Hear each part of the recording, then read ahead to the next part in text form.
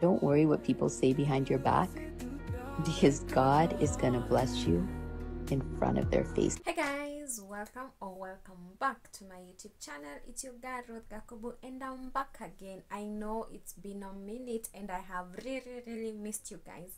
So how have you been? Have you been enjoying my videos? Have you been enjoying the videos that you've not watched from the past? Because today I just want to talk something that I might not have done before, and I also want to say that we're going to be experiencing some changes moving forward. So today I just want to talk to my younger self being the girl that I was at around 11, you know, and tell her that she shouldn't stress about her hair.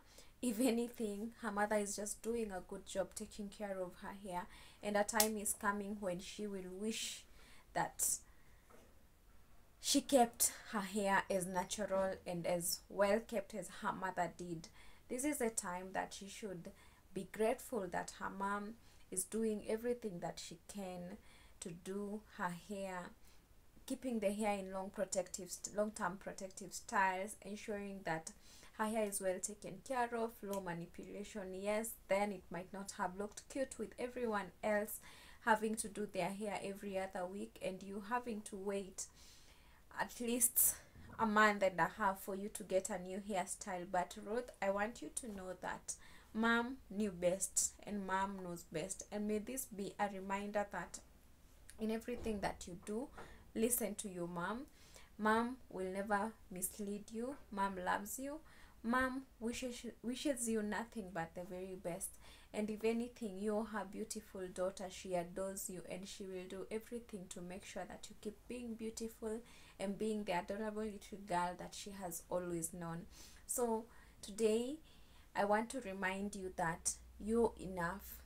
Your hair is beautiful, your hair is long enough, your hair is healthy, and don't stress about it, because a time is coming when you're going to be a pro at taking care of your hair. Yes, a pro, I said.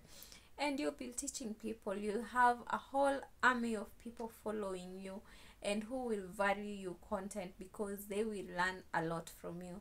So dear Ruth, you've got this and it's going to be okay.